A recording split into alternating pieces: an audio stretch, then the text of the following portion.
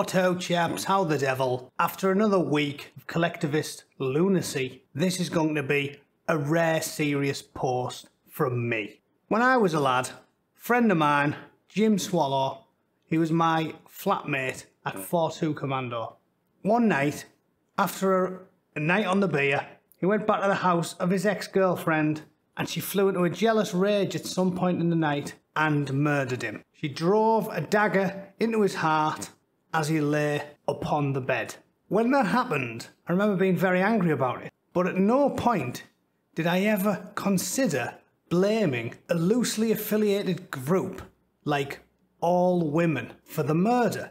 I only blamed one person for the murder, and it was the murderer, Danielle Bradley, who obviously was released from prison after about 6 paltry years.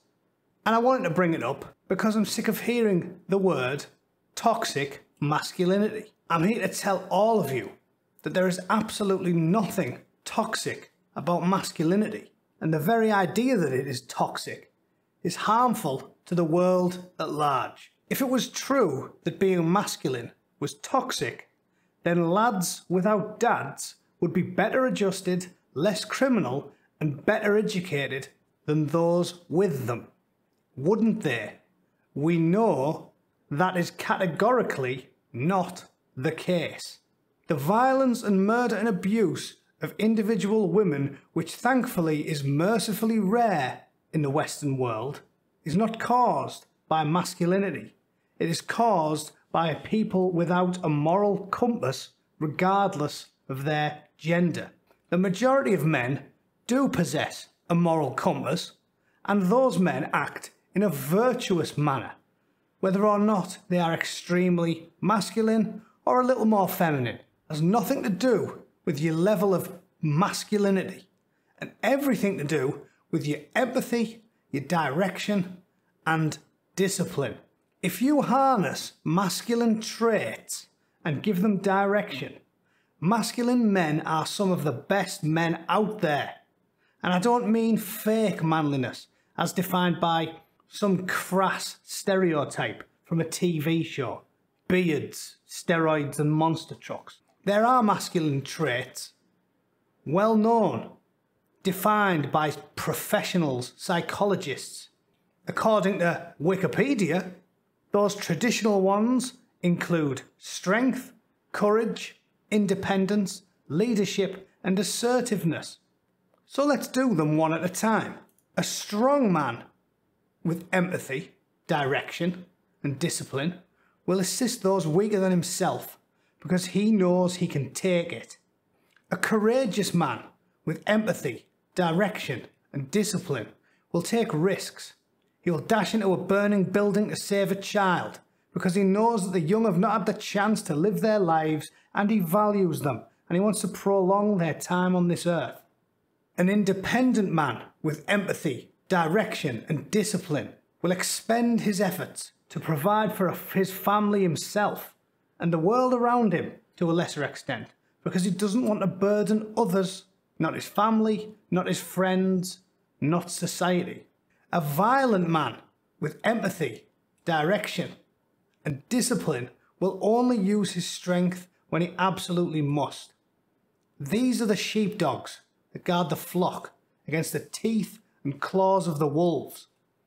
These are the men that fight dictators, terrorists, evil, violent men wherever they find them, because the strong will ever seek to dominate the weak. An assertive man with empathy, direction and discipline will express himself effectively, and he'll stand up for himself and he'll stand up for others that are less good at doing it themselves. He will respect the rights and beliefs of others, and such behaviour will boost his own self-esteem and his confidence, and he'll continue to be a good man. He won't become bitter and resentful and craven and want to see the world burn because of his own weakness. Men like this pass their knowledge on to others, and they raise strong, happy children that know right from wrong. They have discipline and they're confident, and they continue on his path when he is long gone and ensure that the people are happy and the world still runs properly in his absence. And they'll do the little things, won't they? Like holding the door open for the wives and giving her the jackets when they're cold, and generally not being awful. Masculinity is not toxic. It is vital for the continuing good of humanity. Strong men find a code, and they stick to it. When I was a lad, my personal favourite was the Iron Code of Drus the Legend. They stuck with me as a child and I never forgot it. Never violate a woman, nor harm a child. Do not lie, cheat or steal. These things are for lesser men. Protect the weak against the evil strong, and never allow thoughts of gain to lead you into the pursuit of evil. What is toxic about masculinity? Men that have been so thoroughly brainwashed that they think masculinity is toxic have none of those traits. They will be passive and let evil men do as they please. They will be cowardly, stand for nothing, and never raise their voice to defend others. They won't even have a work ethic because they'll be happy to stay and live with mum until they're 40. They've got no pride, no independence, no strength. They will be useless as a partner, useless as a husband, useless as a father, and completely useless to society. I am a masculine man. I've always been masculine, and I am a warm, friendly, happy person as a result of it. Pride is a whip for me. My father raised me to be so, reading books by the likes of Tolkien and Gemmell. Taught me as a child. All a poor man has is his pride, and when he is shaving he should be proud of the man that stares back at him. I aimed for the top when I joined the military, and my masculine pride and some good luck saw me through. I didn't run across open ground to help my friends in Afghanistan because I wasn't scared. I did it because of my masculinity.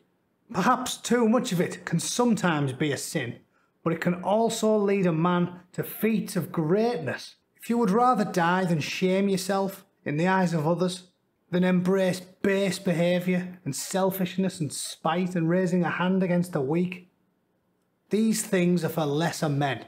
Anyone listening to this, regardless of the awful events of the last 2 weeks, embrace your masculine traits and you'll be a strong, upstanding, useful, masculine man.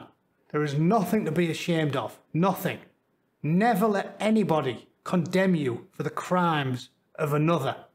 And let us forever be rid of the phrase toxic masculinity. There is nothing toxic about it.